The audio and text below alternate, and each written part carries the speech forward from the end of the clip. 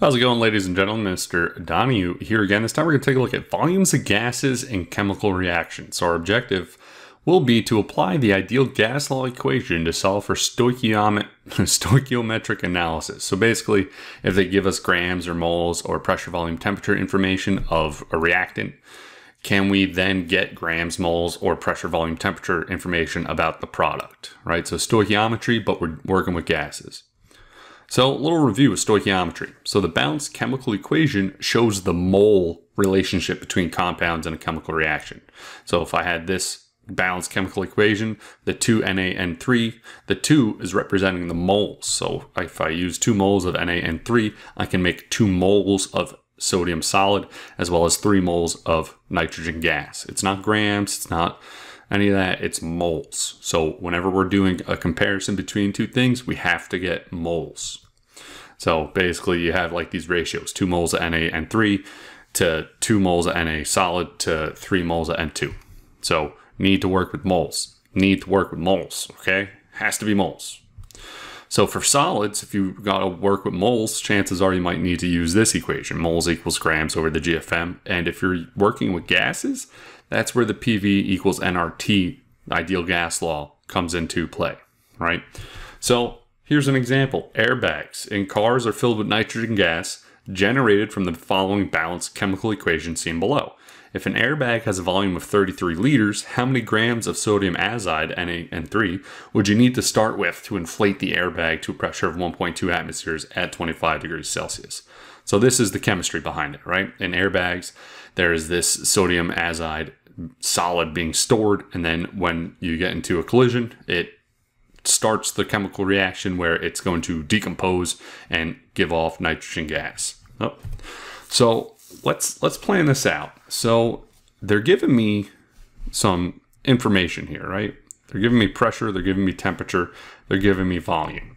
So I know from PV equals nRT, I can figure out how many moles of nitrogen gas do I need, right? So first step is going to be, hey, moles is going to equal this PV over RT. Now, once I have moles of N2, then I'm going to have to use the balanced chemical equation, mole ratio, to get me moles of NaN3. So that's going to be my second step. Now they want grams of that though. How many grams of it do we need? So that's going to be another step. We're going to need to use the GFM, the gram formula mass, to give me grams of NaN3. So let's just do it. Let's do this. Now we got our plan. We figured out how we can go from one thing to the other. I like getting my plan figured out before I start working with the numbers because the numbers get me all confused when I'm dealing with all these numbers. So first step, I know moles of N2 is going to equal the pressure, which they told me is 1.20 atmospheres, times the volume, which they told me is 33 liters, all over RT. Now R for the atmospheres is at 0.08206 liters atmospheres over mole Kelvin times the temperature in Kelvin. It has to be in Kelvin, so it's going to be 298. All right, so 25 degrees Celsius plus 273 gives me the Kelvin temperature. So now you could do this math, write down this in-between number, but I already know that this is my moles of N2, right? So this is moles of N2. So I'm just going to move on to my second step, right? You could write down that in-between number and risk writing down the wrong number or typing in the wrong number again, but I'm just going to move on. Now I can look at my balanced chemical equation. I'm looking for NaN3 and I'm looking at N2. It's a 2 to 3 mole ratio. So if I got my moles of N2 figured out already, I got to put my moles of N2 on the bottom. So I see it's 3 moles of N2 is to 2 moles of NaN3. Now this is going to make me cancel out the moles of N2, but I'm not going to do that yet. So now I've done my step 2. I've done step 1, I've done step 2. My third step is the GFM. Right now I've figured out moles of NaN3. That's what I know at this point. So if I'm trying to cancel out moles and I want grams, I'm going to times it by the GFM of NaN3. And I've already done this off screen some Hollywood movie magic, and I know it's 65.02 grams per mole. So 65.02 grams per 1 mole of NaN3. Now watch what happens. Moles of NaN3 cancel out. I'm left with grams of it. And since this over here was moles of N2, my moles of N2 cancel out. And if I look at all these units, you know, atmospheres cancels out, liters cancels out, Kelvin cancels out, and that's where I end up with just my moles. So my setup is right, so I plug and chug all of these numbers. And when I keep it to just 2 sig figs, because that 33 liters only has 2 sig figs, I end up with 70 grams of NaN3. So again, you could write down the numbers after each step and get, you know, incrementally closer, but I like having my plan, setting it all at once so I don't have to worry about rounding off numbers in between and losing digits and getting worse answers. So that's just me. Here's another example. So during the production of nitric acid, ammonia is reacted with oxygen in the presence of a catalyst to produce nitric oxide and water vapor, represented by the following balanced chemical equation. How many liters of NH3 gas at 5 atmospheres and 850 Celsius are needed to react with 2 moles of O2? So here is the balanced chemical equation. So now let's think about this. We know moles of O2. They already told us that. They told us a pressure, they told us a temperature, and they're asking for the volume. All right, well, I know volume I can find in my PV equals nRT. So if I rearrange it, I get volume equals nRT on P.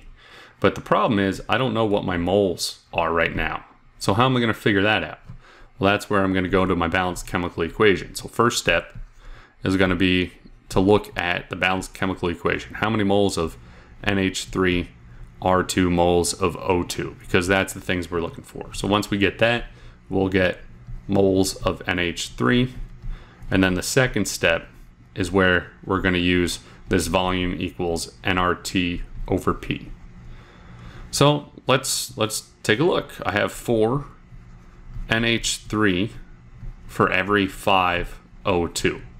And in the problem, they're telling me, all right, well, what about if I use 2 moles of O2? So I'm going to put 2 on the side with the 5. I'm going to put X on the side with the NH3. I'm going to do a little cross multiplying and dividing. I get 5X equals 8. So divide each side by 5. And I get X equals 1.6. And that is moles of NH3.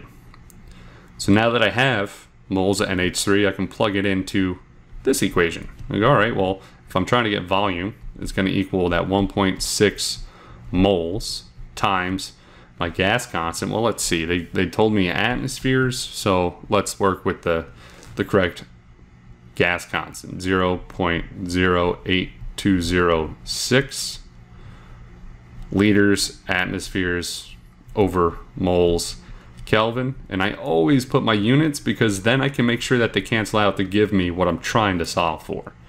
All right, so that's R times the T. Now this, again, degrees Celsius, not what I want. I need to add 273 to it so I can get Kelvin. And when I do that, I get 1123 Kelvin. And then I divide all that by, well, that's not how you draw a straight line. Look at that. What are you going to do? I guess that's better. Divided by the pressure of 5.00 atmospheres. Now when I plug and chug, the answer that I get from that, when rounded to just 2 sig figs because of this whole 1.6 moles thing, really should even just be 1 sig fig, I end up with 30 liters as my final answer after rounding and accounting for sig figs. So hopefully not terrible stuff, you know, it's just putting more things together. So summarize, can you apply the ideal gas law equation to solve for stoichiometric analysis? I hope so. Goodbye.